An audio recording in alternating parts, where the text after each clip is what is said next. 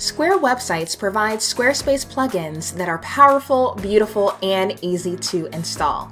In this video, I'm going to show you how to install the custom table block so that you can add tables to your Squarespace website. You'll need to click this link to download the content that we will need to install on your website. To install the custom tables, we're going to need to paste in two different codes.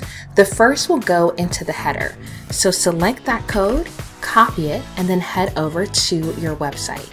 Click on Settings, Advanced, Code Injection, and paste it in the header area.